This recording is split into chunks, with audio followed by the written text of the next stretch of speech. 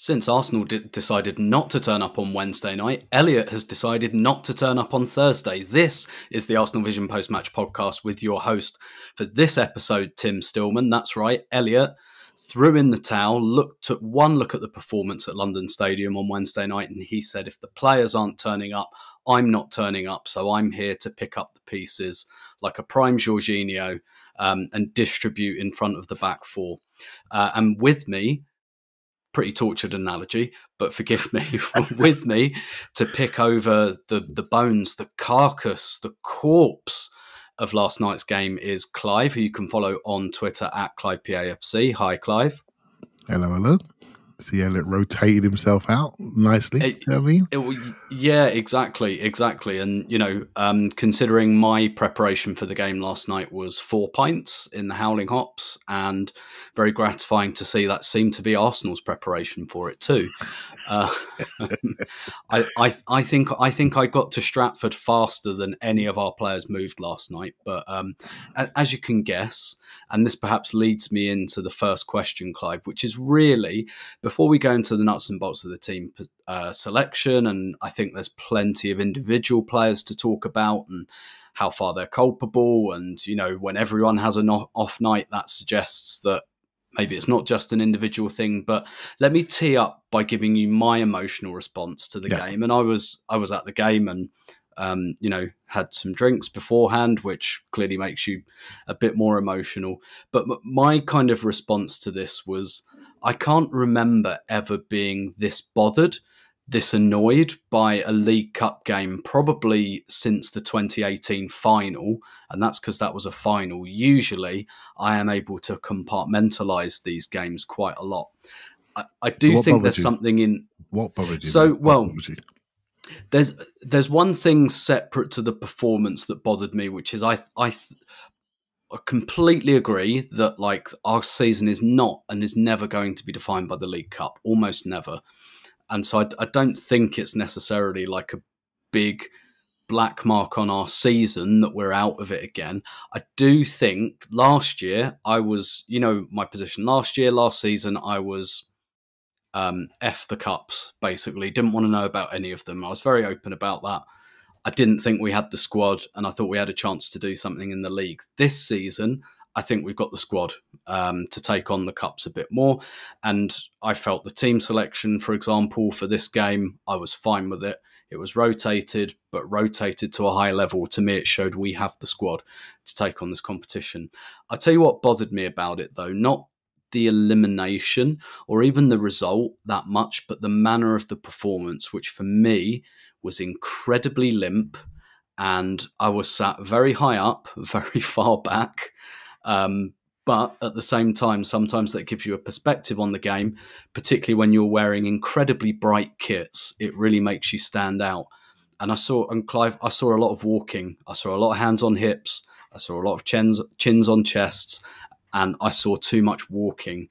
And this is the first time, I think, since that Forest game a couple of seasons ago, which was kind of immortalised on the All or Nothing documentary because Mikel Arteta, as we know, doesn't like losing duels. We lost pretty much every duel going in this game, I think. And this was the first time I walked away from a game and felt like, you know what? The effort wasn't good enough tonight. We've had off performances. We've had some this season. But this, to me, I felt that they didn't make enough effort for this game, whether that's intensity or effort, however you want to phrase it. I just don't think they tried hard enough. And I think that's worrying because I think elite teams never do that. Elite teams have off days, but they never leave you with the impression that they haven't tried hard enough. And that's what I came away with. What did you come away with? And do you agree or disagree with any of that? I can't disagree with it, and I'll let you go there because I think when you've done the journey and got wet and stood there, and you have a different emotion, and it feels a bit more acute. I know it's like me. I've done a few of these trips, and you feel sort of a bit embarrassed by how your team plays. Right? You don't like walking away feeling like that. So, viewed from the settee, generally. I really liked how we started the game. I thought we moved the ball well. I thought, oh, here we go. The rotation was nice. I never worry about teams with 5 subs anymore too much. I think the outcome, we can then talk about the team. But before the game, I tried to relax about it. And I looked at the team, I thought, oh, Kiwior playing as a central centre-back in the 3. I said, that's something that I wanted to see because I think he can pass it. I think he's quite quick, and I think he's got that composure on the ball. So that was interesting. I wanted to see what Havertz played. Could he add the physicality in the centre of the pitch? Could he hold that team with Vieira around and with Jorginho around, which I think, they struggled with physicality. So that was something I was looking at. And obviously, post the weekend, Eddie's holding up the match ball. Where is he in his head? Where is he? And Trossard from the start is a different player from Trossard from 1 hour in. Right, where is he? And obviously, we lost Smith Rowe again. Problem. Every time we play a game, we lose a player. Problem. To your point about the squad, let's talk about that when we talk about rotation a little bit more. And then we got Nelson. Again, a player, a bit of a box of rebels player, let's be honest, and so's Eddie. You put your hand in, you're not sure what you're going to get out. Am I going to get an 8 out of 10? Am I going to get a 3 out of 10? We're not sure. And so I often, and the listener who knows me really, really well, they know I'm going to do this. They know what I'm going to say. The fundamentals of the game is the contest. And I started to watch a bit of that game this morning, and I watched them put their shoulders on us in one-on-ones and push us to the ground. And they realised they were in charge of the contest. We're in charge of the ball, but they were in charge of the contest. And that is your one-on-ones. And then you look at your rotation and you realise we'd rotated away a lot of our physicality and dynamism and people that affect the game with their one-on-one ability, whether defensively or offensively. And therein lies the message from this game for me. We've potentially uncovered the weaknesses in our rotation squad. And I think that weakness may be weakness, if that makes sense to him. I felt we were a little bit weak. Yeah, absolutely. When you look at it, and again, I wasn't thinking this before the game or when I saw the lineup, but in retrospect, Jorginho, Vieira, Havertz, it's not that physically imposing, is it? You could probably do with one other different model of player, and then you look up front. Eddie, like you said, and we'll go into some individual performances, and we'll touch on Eddie a bit later. But if Eddie's not on it, you can't find him. If Havertz is not on it, you can't find him, and therefore Trossard wasn't really there. Nelson wasn't really there. So I guess, like my other question, because if we take each player in turn, I think. And we'll talk about Kiwior later because I think he's the only potential exception. I think everyone was off it, was below that. Everyone that started.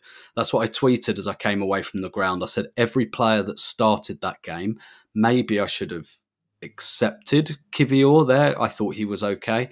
But I said every player that started that game played at an unacceptable level as far as I'm concerned. So how much do you think it was driven by dysfunction rather than maybe some individuals who, for whatever reason, just weren't at it on the day?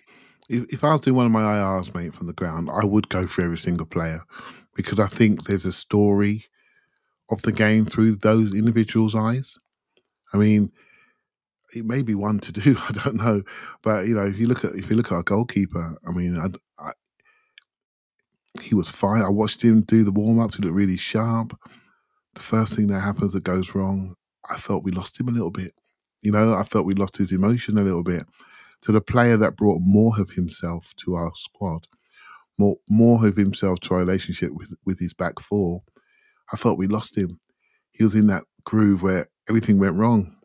Gabriel doesn't block the shot through the legs. He get a deflection, it makes him look stupid, and you think, crikey, where is his head at the moment? If we look at Ben White, Warrior, that's his nickname. He wasn't in warrior mode last night. Thinking about the weekend and Seville next Wednesday. Injury is just like a cloud over this squad at the moment. We can't afford to lose too many more. There's too many important games, right? So, Gabriel, he plays the moment. Kiwior plays the moment. They're fine. Zinchenko, when the way he played in midfield, I really liked it at the start. But then when he's pushed into the back line, we was in trouble, right? So there's some underlyings there that we all could talk about. We're going to have our negative heads on. We can go through the whole team and say where they're not quite right. But the most important thing is your attitude to play. We've seen these very same players on other days in the league or in the European games when it really mattered, and they didn't move like that. They didn't tackle like that. They didn't pass the ball that slowly, and they weren't pushed off that easily. You know, and so for me, it is around your approach to the game, and it's our fourth competition, and whether people like it or not, that's the truth. That is the truth. We've a two-legged semi-final. I'm watching Man City players in their best tuxedos at the Ballon d'Or tournament presentation thing in Paris this week, while we're preparing to play West Ham in the wind and rain. Our Spurs got their legs up watching EastEnders, then watching us. And I'm thinking, I don't want this imbalance. I want us to have the time we need. I don't want us worrying about injuries to certain players. I want us able to be competing for the stuff that really, really matters. I'm sorry if that doesn't match your view. I want Arsenal to win every game. But in the grand scheme of things, what matters are the lessons we learned about the players and the squad, far more to me than the actual result. Yeah, and I guess we should point out, had we gone through in this game, it would have been Liverpool away in the next round in December, and then that would have been back-to-back games at Anfield. So we'd have played at Anfield on the Wednesday night in the League Cup, and then Anfield again on Saturday evening. And as you say, I think this is going to be the last year where it happens, but there'd be two legs of a semi-final as well in January. And, I do agree, particularly when you get to January, you're likely to play a bigger team. You're likely to have to bring your big guns. I'm like I say, going out of the League Cup, even though to me it looks quite winnable this year, that doesn't bother me that much. It's more the kind of the performance, not even the result. If we'd got done 3-0 because we were 1-0 down and we were pushing at the end and we get done on the break, I can live with that. That happened against Brighton last season. We were 2-1 down. They did us on the break 3-1. Fair enough. We will go home and forget about it. But there was a limpness to this performance I didn't like. But I guess the other thing we should talk about as well is it wasn't just a case, I don't think, of Arsenal not really competing. And Arteta said that. He used the word compete, and he used it very, very advisedly. I liked isn't the right word. I appreciated his post-match comments. That's what I wanted when I sent that angry tweet when I was walking away from the ground on 85 minutes.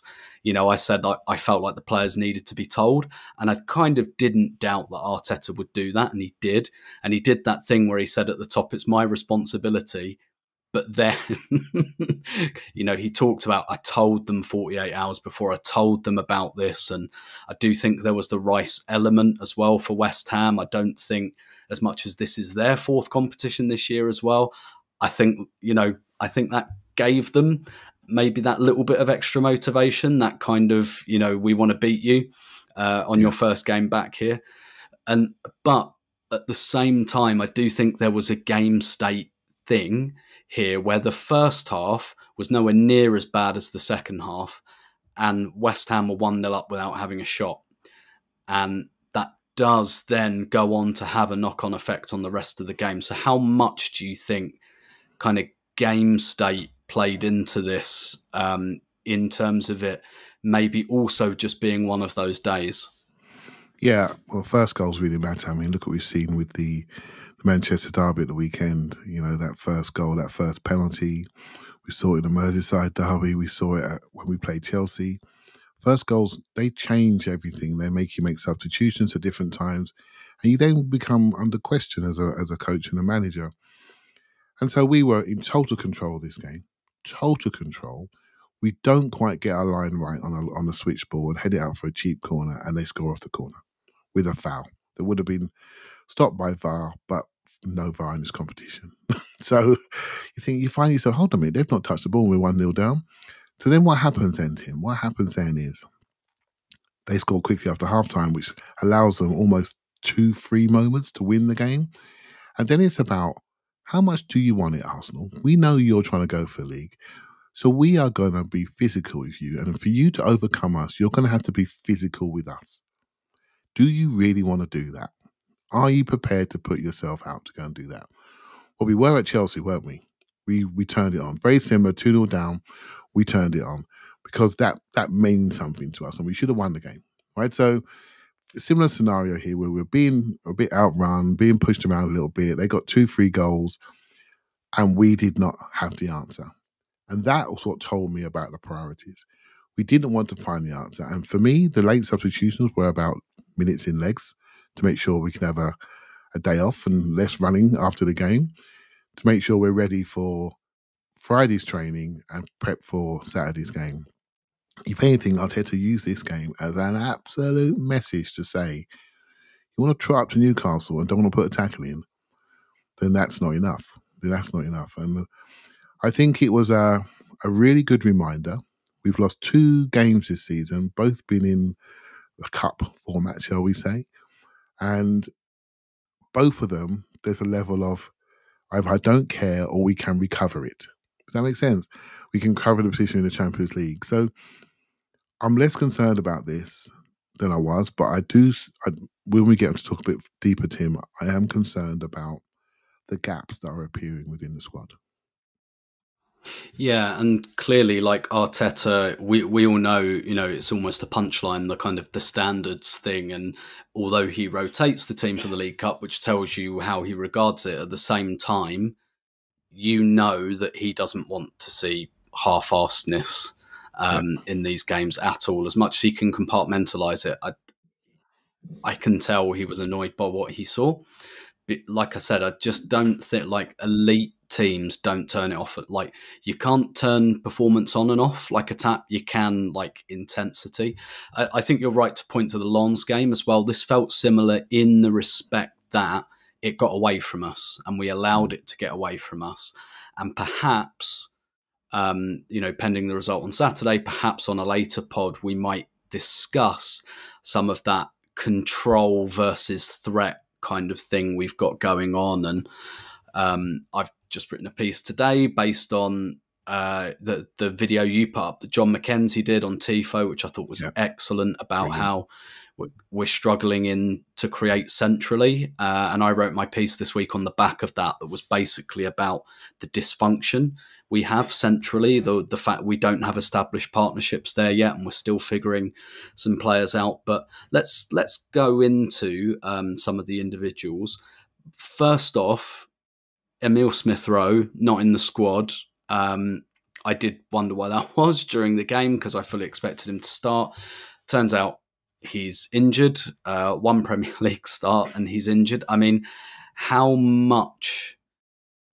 Look, we don't really know enough at the moment, right? Could be unlucky. It could have been an injury that anyone could have got. But I did sense the frustration in Arteta when he said it's going to be weeks. Like Gabriel Jesus, we're not putting a timeline on him. Partey, Smith-Rowe, he just says it's going to be weeks. Almost with an air of resignation. Like how... Let me put the question a bit more provocatively. When you look at Thomas Partey and Emile Smith-Rowe sitting on the sidelines again, does it cause you to revisit this idea during the summer that we absolutely weren't entertaining the idea of selling these players? I think we may have done. We're not too sure what situation was regarding selling. And there needs to be... Well, I think Arsenal basically said that Smith-Rowe wasn't going anywhere. And Thomas Partey, there may have been some sniffs in the market, but they seem to dissolve, right? So I can see a reason as to why they wanted to keep them. But when they're sitting the sideline, it's very easy to think, why didn't we sell them and get someone else in? And then we presume that person that comes in wouldn't be injured as well. That's what we do, right? We just assume that what's around the corner, next door's garden, is better than ours, right? So I think the miss of Partey, and you tend to miss people on days like this, don't you? When we are smashing people, you don't miss them. When you look at the pitch and you're watching Edson Alvarez storm around and Souček look like some Pavel Nedved in there. Do you know what I mean? And Kudos, who I've watched in a lot of West Ham games, that's been okay, have his breakout day against our midfield, you're thinking, I don't like this, you know?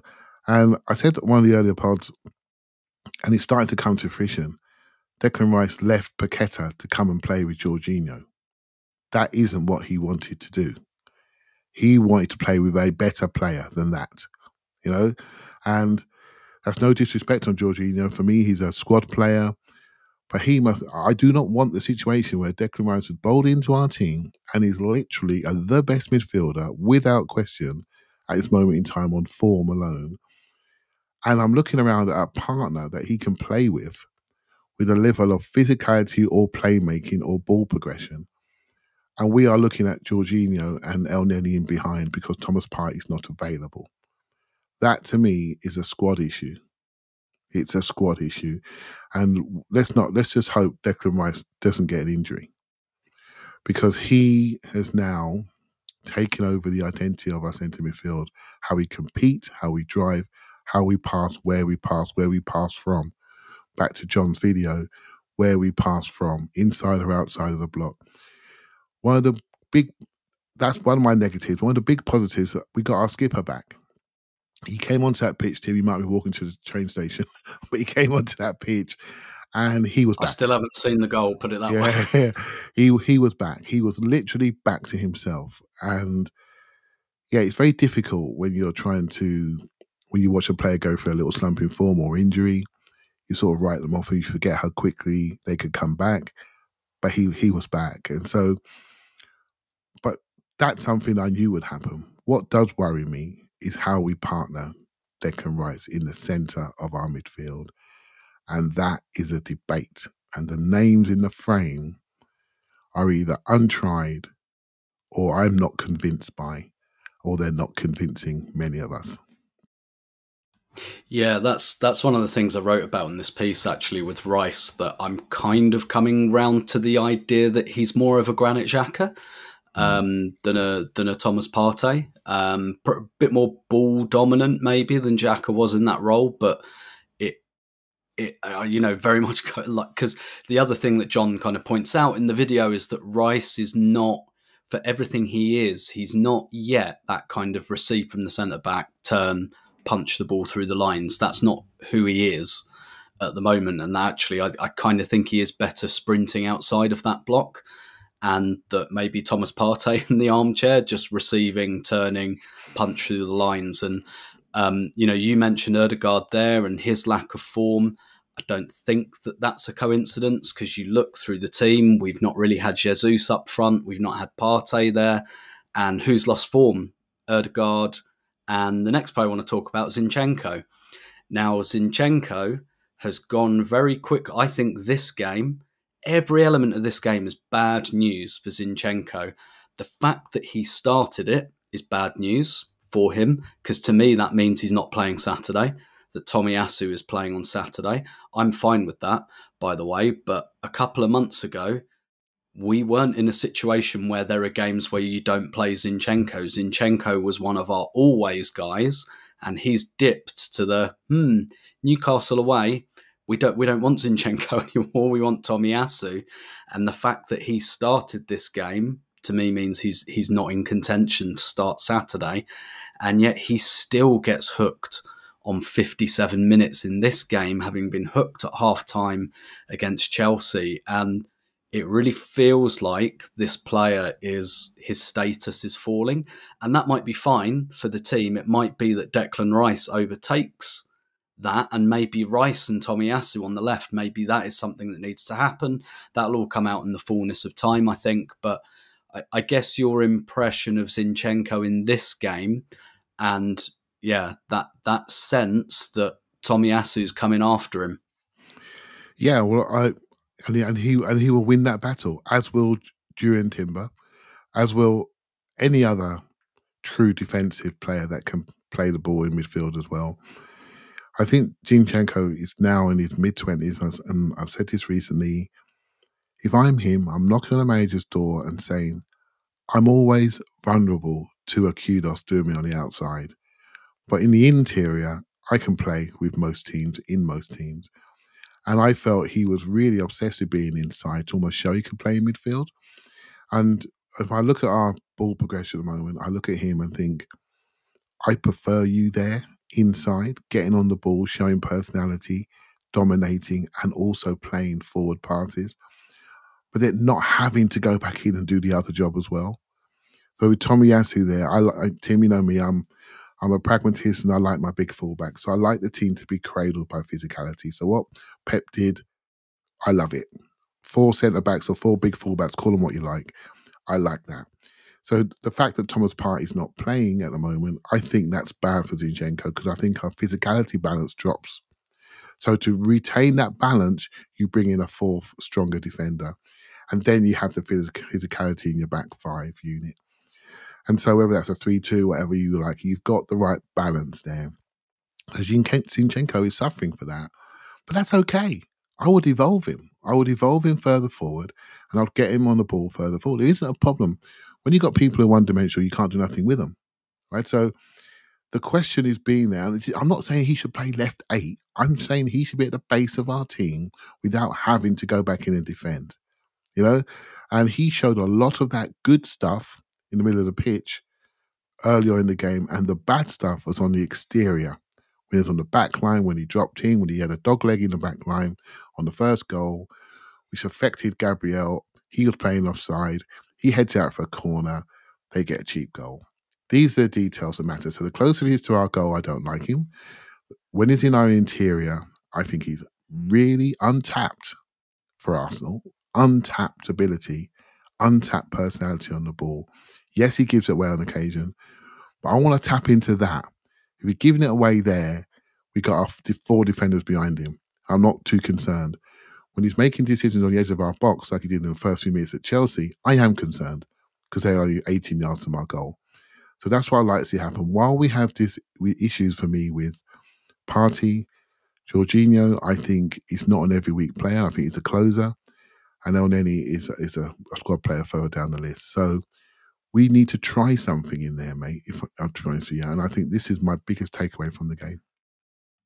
Yeah, that'd be interesting actually. Like, is it an actual like Zinchenko Rice kind of double pivot, perhaps with Ødegaard ahead of them? Maybe it could be Havertz on occasion ahead of them, and Havertz is the next player I kind of want to talk about because I'll be honest. Again, I'm acknowledging the fact that I've put a fair bit of emotion into how I regarded this game, and that can cloud judgment and everything like that.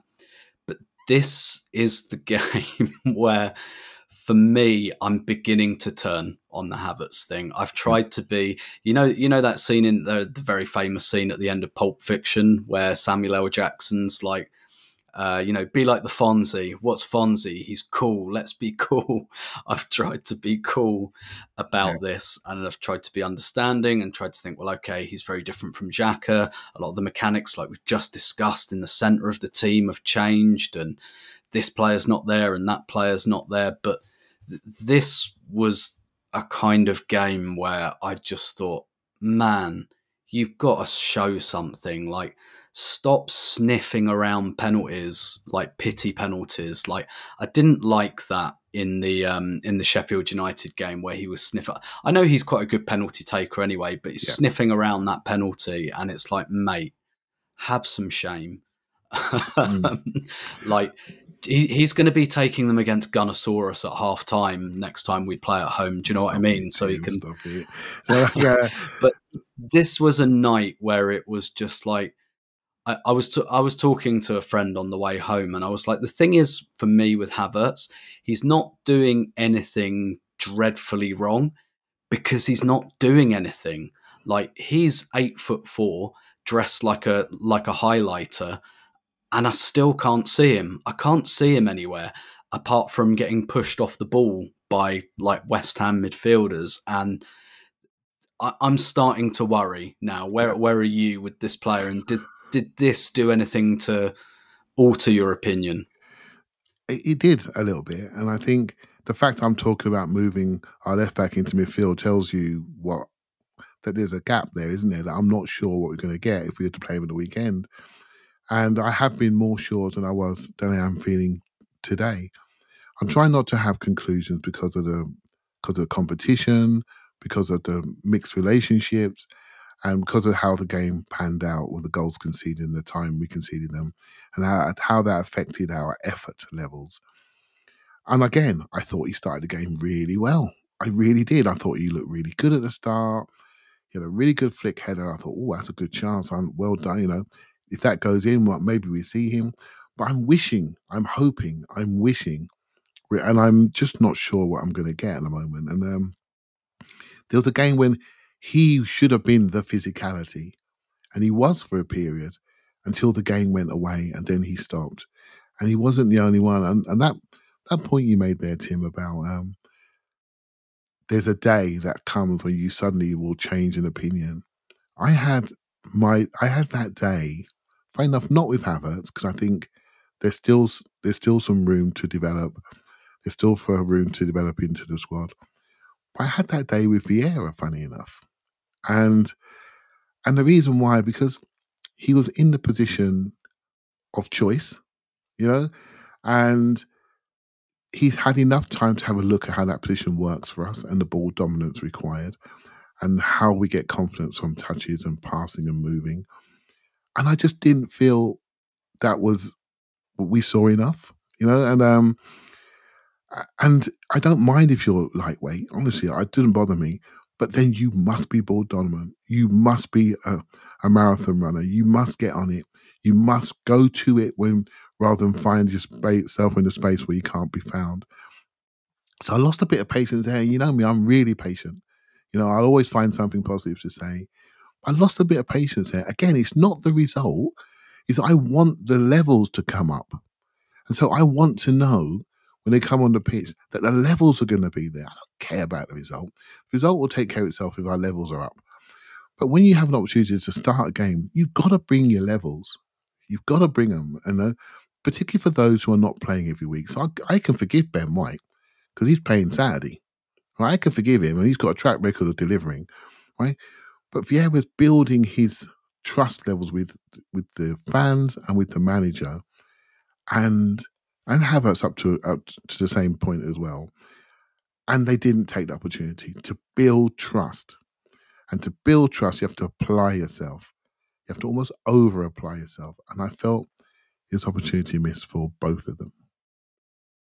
Yeah, definitely. And again, like with Havertz in particular, it feels very Ozil where we're talking about body language and things like that. And clearly, like, he's a guy who doesn't give off a lot body language-wise. And we know he can be physically imposing. He can, win his duels and all of that and good in the air and everything. But, like, there's something inside you. And some of us try to quiet the voice more than others. Yeah. But there is just something inside you in the back of your neck that goes, mate, just kick someone or something, or like show that you understand that this is not going well, and don't show it by sniffing around penalties when we're 3-0 up, like a mascot who's won a competition. He should be playing at Newcastle.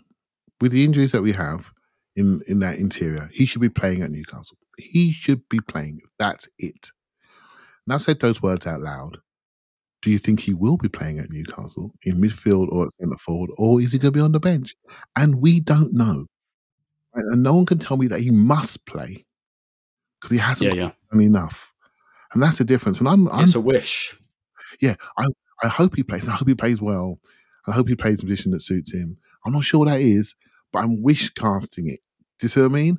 I want to be more certain. I'm pretty confident I'm going to get from Rice. I'm pretty confident I'm going to get from our 2 22-year-old runners on the outside. I've got a box of rails at centre forward in Eddie at the moment. I'm sorry, that's the truth. And we've got a couple more like that. And that's, I promise you, mate, I promise you, Arteta's having that conversation with those guys today, tomorrow, and those standards will be up at the weekend because that just won't do. That won't do.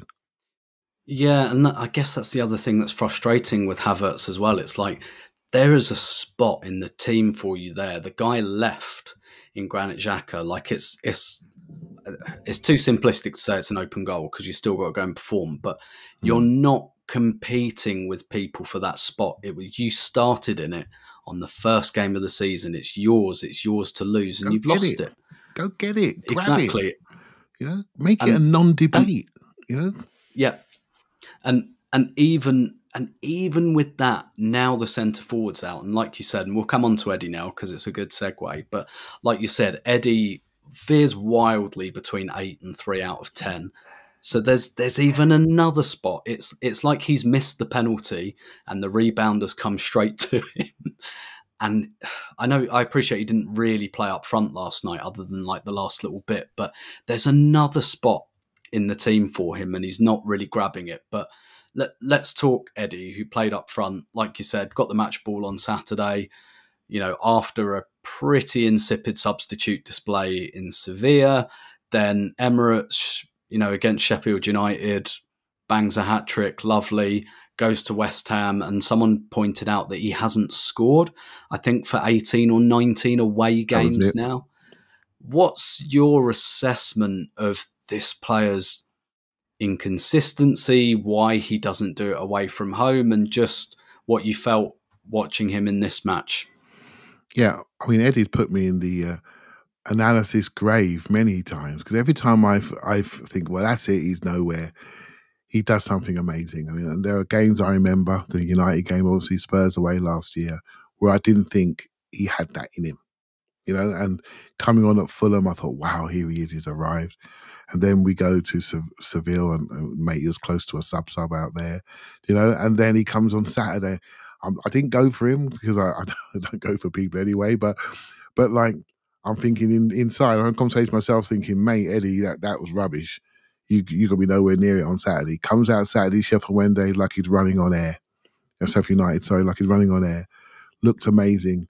Scores his goals, centre laces, everything perfect.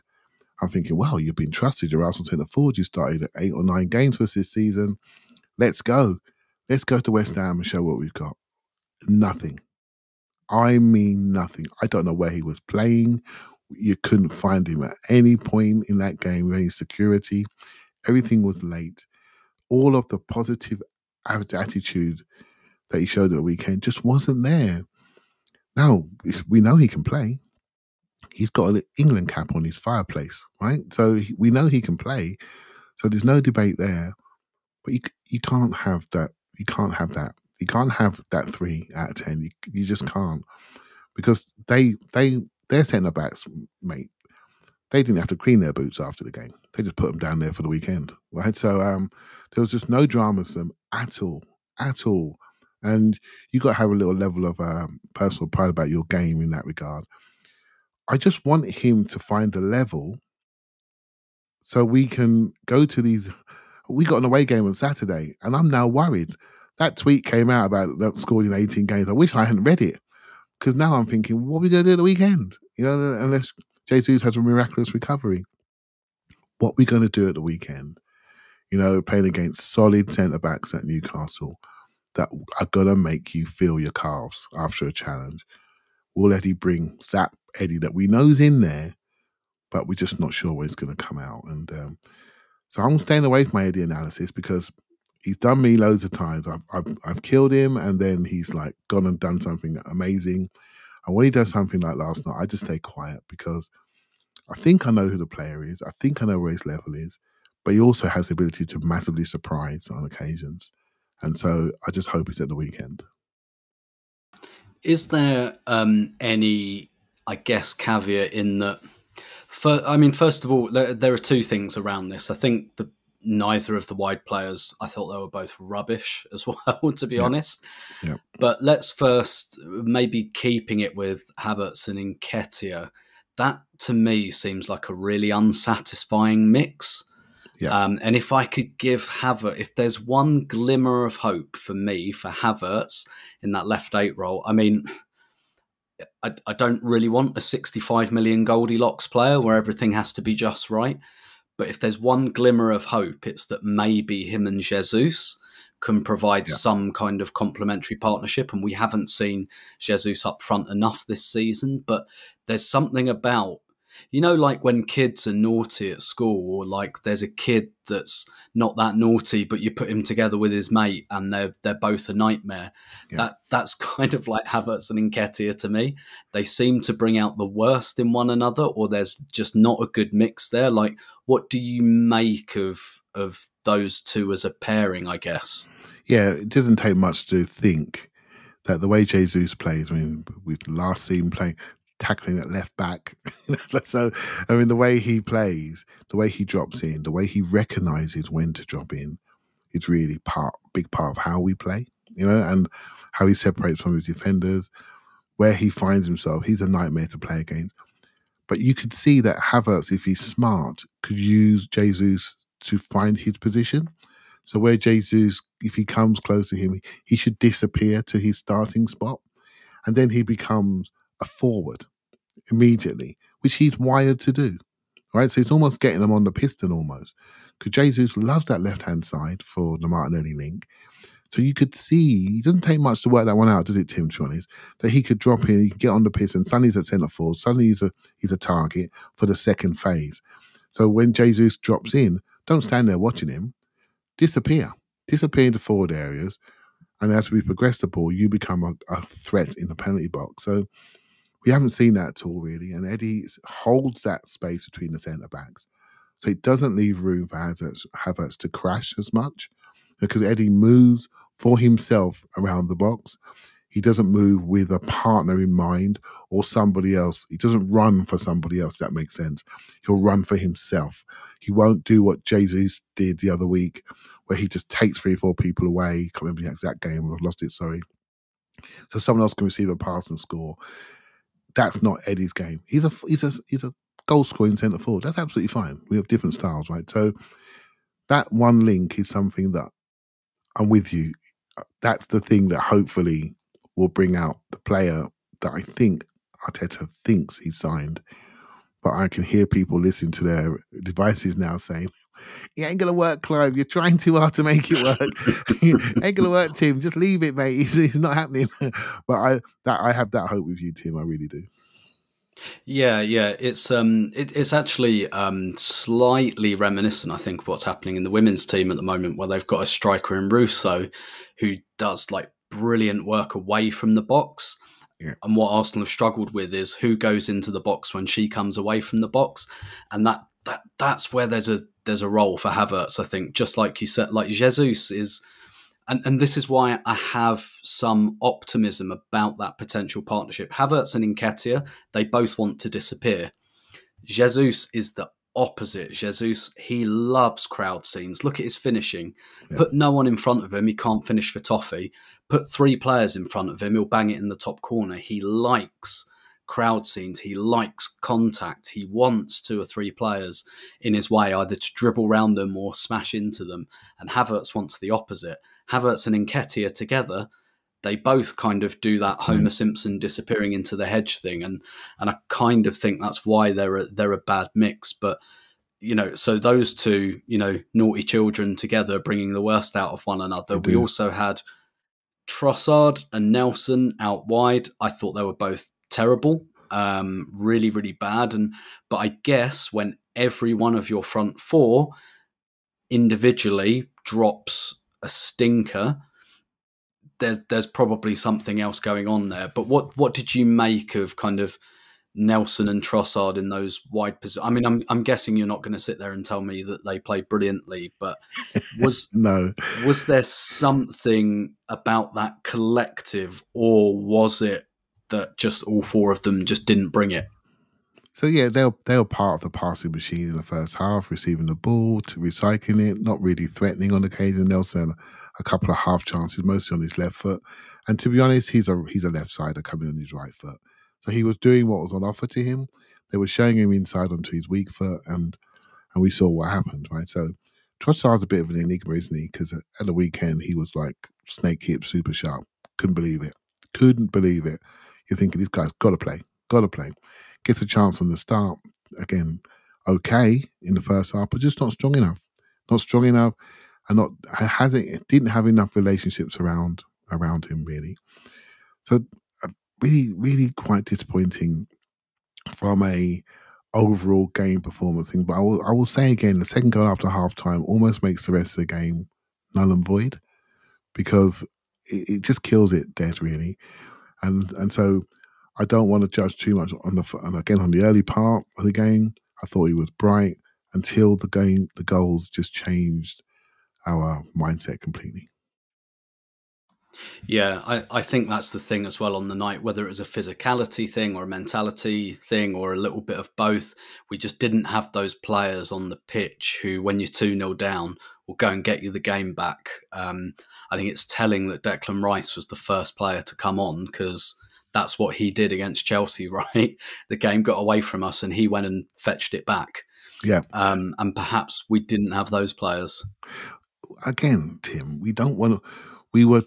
We're starting to get like this collective group we've seen this year, and there were key people we lost at the end of last year. Saliba being one, maybe Partey was me another. The year before it was Tierney. You know, we had these key pillars, and I was starting to think naively that the key pillars weren't so obvious, but they suddenly look obvious again, don't they? The pillars in this team that give other players confidence to perform are staring at you. You know, they're just suddenly staring at you. And the best of Arsenal, when those pillars are there, we have got an incredibly high ceiling, because when Saliba plays, Gabriel's better, Ben White's better. You know, Ramsdale's a bit of a dip on this day, but I'll give him a break. It's not important. He's been crushed by the whole situation, right? So, and then, you know, with Saliba playing, our playmaking from deep is better. So there's less responsibility on the centre midfielder, because the guy just runs everything from there. Then we have got a centre midfielder who can crash everything off the ball, made our off-the-ball play look amazing. He just sweeps everything up, delivers ball. He's learning to pass down the middle as well. He's whipped it around the corner. He's doing everything. He shouldn't be doing everything for Arsenal Football Club. That shouldn't be happening. That's an issue. Saka, I know he's only on for a few minutes, but he's got feet to die for. So smart, Nelly. The level of these guys, so Odegaard. These are pillars. These are superstar players on new contracts, superstar wages. These are pillars of our team. And so when you have an opportunity to go out there and show that you can influence a game, and then you, who are not normally a pillar, be a pillar on a certain day, you have to take the opportunity. Because now, as fans, we are now recognize who those pillars of our team are, and we are now worried about them if they ever break down or fall down, because we'll be back where we are. And so it's a real message to those people just on the edge. You got to show, even when some of the strength of the 10 isn't there. You know what I mean? You got to show. You've got to hold the 10 up. Don't be happy being the shortest pole in the 10. Be the longest pole in the 10. Hold the 10 up. Put your hand up and say, I'm here for a reason, and this is why. Don't disappear when the moment really matters. Yeah, absolutely. And you referred to Ramsdale there. There's two more kind of performances I wanted to go into, really. I guess with Ramsdale, whether it's the performance or the situation or a little bit of both, I suspect a little bit of both. I mean, clearly he's in a situation now where he doesn't get many opportunities to impress. And, you know, he got a fabulous reception from the away end, which is like absolutely right. The player clearly needs lifting. He's a popular player. It's very worthwhile showing him he's a popular player as well. I have to admit, I feel like it's gone a little bit Raya versus Ramsdale, and I don't want to do that either. But it does. I mean, let me put it this way, right? Let me put it bluntly and then get it out of the way, because I don't really want to propagate the idea that we have to take a side and that they're banging up against each other. But if Raya concedes that third goal, I think there are a chance of Aaron Ramsdale from the away end, as much as I can see how and why he conceded it. But what struck me in this game, I think there's caveats on the goals for him, even if overall I think the third one he should save, but I think the deflection makes it less of a makes it maybe an error but not a clanger. But one of the things that did strike me about his performance in this game, you could see he was trying to do more of the Raya stuff, right? He was trying to do more of he wasn't just going long all the time. He was like baiting the press and all of that. Whether that was by instruction or whether that's because he sat on the bench and said, why am I not in this team? It's because Raya's doing that stuff and I wasn't doing that stuff, so I've got to go and do that stuff. Like, what did you make of the evening for him? Because I think, however you sympathetically you look at it, there's no question Raya's starting on Saturday. Like, he didn't do anything that makes you think he's getting the shirt back. No, and I think I felt Ramsdale should have started at Sheffield United, by the way. I think he should have started on Saturday, and that would have got him ready for this game, you know. But hey, look, it took me a while to accept it, Tim. You've been there sooner than me. You said Raya's down number one. I've been looking at this and saying, look, goalkeeper position has got room for evolution. How we look at it, I understand what he's saying. What he said hasn't come to fruition yet, because he just hasn't. And now in a situation where Ramsdale just had his first baby, life is different. Emotionally yesterday, it didn't feel quite right to me. And that could be me just looking. I've got sympathies with him. It didn't feel quite right. On all the goals, I can explain them. Every single one. I think he's incredibly unlucky on all three of the goals. Gabriel normally would fly out and press much closer. Decided just to press with a weak body shape, and it goes through his legs. The one place where he can't get it. You know, on the second goal. The third goal, Kiwior, just stay out of the way. Don't put your legs out. Deflection, and it goes in. Looks really bad. And the first goal's a foul, right? One good one-on-one save. I was never worried about his distribution, if I'm honest with you. I know he can do it, but it's the comfort by which he did it that was starting to edge a little bit, you know? And then when Raya comes in against Everton and he looks so comfortable, you're thinking, oh, crikey, you're in trouble, mate. Do you know what I mean? And you're in trouble. But then Raya started to look uncomfortable. So people say, hold on, Ramsdale looked a little bit uncomfortable on occasion, and Raya looks uncomfortable on occasion. So why can't the other one come play? That doesn't seem to be the situation. And now I'm accepting that Raya is the number one. But that's my journey, I'm afraid. People are going to say I was there ages ago. You were definitely there ages ago. And he looks like number one now. And last night convinced me. And that probably totally unfair, but just where I am with it. Yeah, and I guess you alluded to it there, like Ramsdale, either emotionally or comfort-wise. Again, I don't think it was like a disastrous display from him at all, but he's not going to get many chances to impress, and he probably didn't really take it on balance. But you alluded to the fact that Raya's started to look a little bit uncomfortable, and part of my theory around that is overthinking, and maybe some of that's the pressure, maybe some of that's the, what am I in the team to do? It's this, I must do it at all costs. And then Ramsdale comes in and maybe he's not himself in terms of his distribution. He's trying to be, it's a bit Cool Runnings, you know, trying to be David Raya. And I wonder, do you think, and I've rejected this during the time, but I have to ask the question, do you think the situation has unnecessarily created discomfort for both goalkeepers now? The word unnecessary is an interesting one, Tim, because I think we have two signings. We're all happy with Timber, although he's not here anymore. We're all happy with Rice. We wish we had a couple more like him, basically. The other two signings in Havertz and Raya could be described as unnecessary. Do you see what I mean? And when the manager takes a decision which you may not understand fully, but you feel is unnecessary, and when you see other people that you've got used to either not be at the club being sold, or somebody being pushed down from being number one to number two, you're then in a situation as a manager where you almost have to re-convince people why you've made this decision, and the player's performance needs to be where it needs to be for people to recognise that it was a necessary move to raise our standards. Right? So with the Raya conversation, he's been here a while. He knows the league. He will reach the standard. He will reach the standard. He gets more comfortable playing for the club. He will reach the standard. Whether Ramsdale will overcome him, I'm not so sure, but Raya will reach the standard. Now, Havertz now is slightly different, where he's had a period where he was at a standard and he had a dip, and we've paid money for him, and he needs to reach a standard because he has a key role within the squad. So that word unnecessary is key, because what that does is that then puts the manager under question. You only got to look at your Twitter to see that people are starting to question a few things. It's only a bit of a reaction to the grief, reaction to a defeat.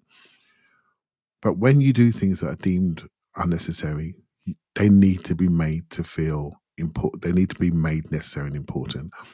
We can see our off the ball stuff with Havertz is better. We can see some of our control distribution from the back is better. But it needs to manifest itself. So when we lose, people then question, does this need to happen? And to see Ramsdale a little bit crushed yesterday, he looked like that to me, Tim, where I was sitting, makes you think, oh, that doesn't feel right. That doesn't feel right to me. We've lost somebody. Or we want to be gaining people in the squad, not losing people because they feel that maybe it's an unfair fight. Yeah, definitely. And I'm thinking as well about like Tomiyasu at the moment. And, you know, I said right off the back of the Timber injury, this is a big opportunity for him because if Timber's still around, I don't know where Tomiyasu is at the moment, but he's got his opportunities and he's really taking them. And so, yeah, I do think there's something there. When you do we've both seen during our time as fans, like those quote unquote unnecessary signings. And, you know, you think of bringing in Ian Wright when Alan Smith's just won 2 golden boots. I mean, Ian Wright blew that out of the water by scoring shed loads of goals. Or when David Seaman comes in for John Lukic, again, like no one agreed with that at the time, but David Seaman just removes all doubt and you go, okay, that's fine actually. And I actually used the example, I think, with Paul the other day of Alan Ball. After we won the double, we bring in Alan Ball, who's the best ball-playing midfielder in the country. You can see exactly what the thinking was. All right, we're a tough, disciplined team. We need to add a little bit of sparkle in there. Didn't work at all. Just didn't work for one reason or another. Yeah. So like those things happen sometimes. Even the ones that make sense on paper just don't turn out like that. The last player I want to discuss before we finish is Kiwior. You mentioned there about Ramsdale. He should have been given the Sheffield United game, and perhaps if you're backing up 2 performances, and perhaps even if you just have the security of the Sheffield United game where you're watching it, like Raya and Ramsdale both sat and watched it, basically. It's just one watched it from his 18-yard area and the other one watched it on the bench in a tracksuit. Yeah. But someone who did get the Sheffield United game and then got this game on the back of it was Kiwior. And I'm not going to sit here and tell you that he looked like the second coming of Bobby Moore or anything. But on the night, if I was to say there was one of the starting players who I would excuse from my little tweet sent on 86 minutes, it was probably Kiwior. What did you make of his display? And are we, to your point about finding players, are we finding a player there? Oh, without a doubt, we're finding him. And he's starting to add the things that he wasn't adding earlier on. He's starting to be more aggressive. I think he won all his aerial duels. He was really aggressive in the air. He was front-footed. He can pass the ball like a bullet. It always could. And he can switch it 6 yards if you want to. He's got a real range. He looks, when he runs, he's running fast, but if you watch him run, he's got a bit of a low knee lift. And you think, is he going to get there? He's going to get there, but he's quick.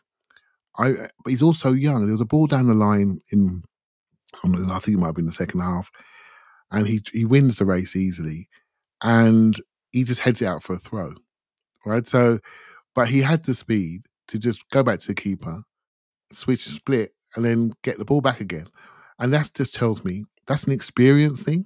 Do you know what I mean? Mate, you've got it. You're at this level. And you've got the chance to just keep that ball for the team. Don't give them a throw. This is West Ham. They want the throws into the box. Do you see what I mean? And so they've made 60 yards of territory.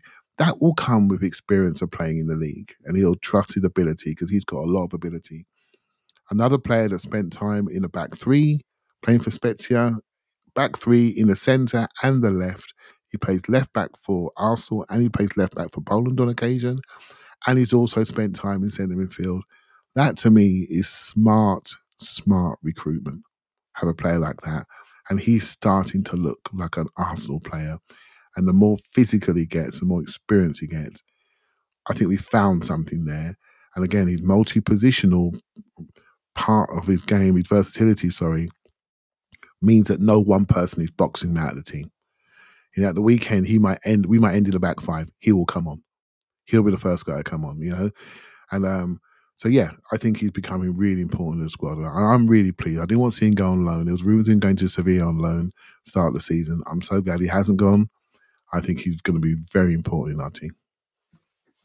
Yeah, definitely. I think one of the kind of few, it might be a stretch to call it a bright spot, but he wasn't shit, Yeah. which put him in a category of one, I think, to be honest. Just before we get out of here, clearly Newcastle away on Saturday. This looks like a tougher game to me than it did 48 hours ago, because I was reading all about how Newcastle have got injuries. They've got a massive Champions League game on Wednesday night.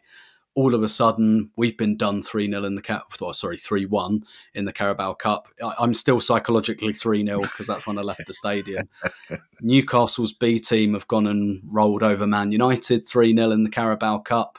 Saturday evening game. There are storms in England at the moment, so it feels like every game is played in a storm at the moment for Arsenal, except Sheffield United. What I'm not going to ask you to pick a team or anything, but what are the attributes that you would prize in the team selection here? You referenced Havertz up front. Is that because you're thinking of going over the top of the Newcastle press? What would you like to see Arsenal prioritise in terms of their game plan? Yeah, I have this may change, by the way, but I think it's to have the ability to find somebody and centre forward is a priority for me today, after I've just watched a game where we couldn't find a centre forward. This could change when the emotion goes away. But so yeah, I think that could be the option.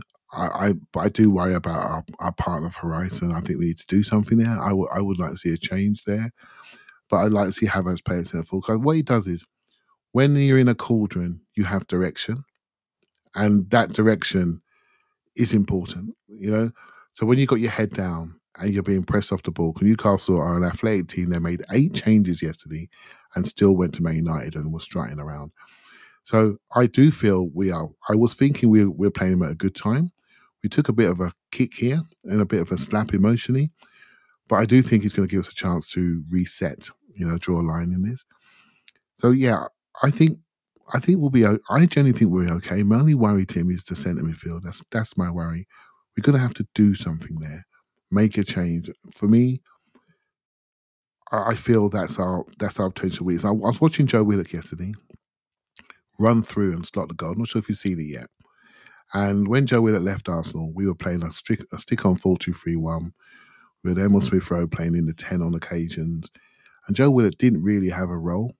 We weren't playing with 3/8s per se. And now we play with 8s. And I was watching Joe Willock run through and slot the ball into the bottom corner like he was going popping to shots for a pint of milk. I'm thinking, that player suits our team more now than when he left. The team has evolved to his box-to-box, hard-running, hard-shooting skills. What are we asking Havertz to do? Box-to-box, hard-running, arrive in the box. It's really interesting, the game, how it evolves, right? So watching him do that just for Arsenal rock up at the weekend is a little bit concerning. Joel Linton, a monster athlete. We're going to have to compete with them, but we can. We have got the players, but we've got to bring the mindset. Yeah, and what's interesting last season was, I don't know if you remember, Jorginho got man of the match. We decided this was a Jorginho game when we went there in April, because almost a bit like our approach to the Everton game at Goodison, where we were like, okay, let's not bash the ball up in the air against these guys. Let's keep it on the floor. Yeah. And almost the same with the thinking behind starting Jorginho in April. It was, okay, let's not just try and compete with them physically. Let's just make sure they can't get the ball, so they run themselves out. And that just kind of showed a little bit of what we've seen this season, with a bit of a horses for courses approach with our kind of midfield depth. But yeah, I'm guessing that maybe you wouldn't start Jorginho in this one. Well, again, we have our blind spots and our biases, and when I see Jorginho being run past by Paqueta last night about 4 or 5 times, I have these scars on me today. I've got Eddie scars today. I've got Vieira scars today. They'll be gone by tomorrow, and I'll be thinking of ways to get them, to get them back in the group. But I have these scars today, and I don't want to see that. I don't want to see us getting run past in the middle of the pitch. But Declan Rice wasn't there when this was happening, right? So, and Sleep wasn't there to step up and go and take it. So there are reasons for this. And if we retain the ball better up top, then suddenly they're not running through us on a transition. So there are reasons for it, and then more than just one player. So we can do the old go backwards 15 times, keep the ball, or we could say, nah, we're going to play where you don't want us to play. We're going to play right up there. So which Arsenal's going to show? Which one's going to show this time? I want to see us go get them. Even in that game, I didn't watch that Newcastle game live. Well, the only game I didn't see live last year, even on TV, I saw it afterwards. But the feeling I got from rewatching it was we were doing fine. They were really in it, but we scored an amazing opening goal, which justified our play style. Yeah. And so I'm not convinced that was the right way to go. Newcastle had a number of chances before halftime, after halftime.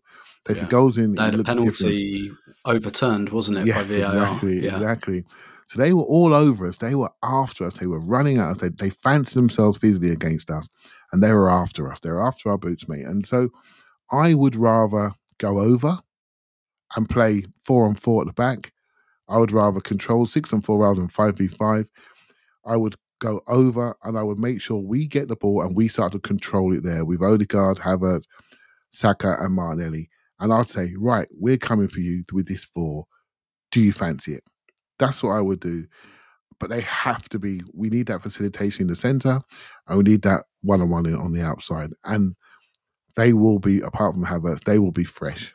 They'll be fresh and ready to go. So that's what I would play where our fresh talent is and not at the base of our team.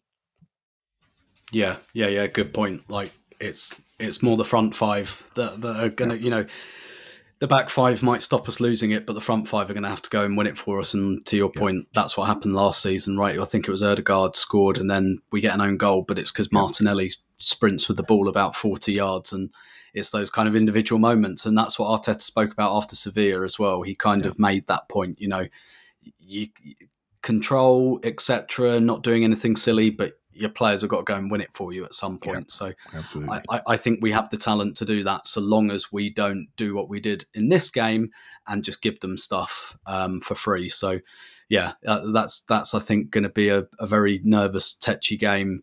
There's something about it being on a Saturday evening as well that I don't like, and I can't really put my finger on why. Are you going up there? I'm not. No. The women's game is the next day at 12:30, and it would have been complicated to get back. So I'm not on this occasion. Place anyway. If you go out Newcastle, you're never getting back to wherever you need to go to. So I've done that many times. This is the first time I'm not going in quite a while. So but we'll talk about that game. I might well be on the instant reaction for that since I won't be at the game. But for now, Clive, thanks very much. Thank you very much. And we'll be back, with I'm not sure whether we'll do anything on Friday, Patreon flavour. We'll have an instant reaction to the game on Saturday evening, which will be out for you to listen to, within about 90 minutes of the final whistle. And then we'll do a main pod as ever on Monday. And Elliot will probably be back for all of that. I think he's just taking a day off because the team did on this occasion. But thanks very much for listening, and we will speak to you as ever after Newcastle 0, Arsenal 10.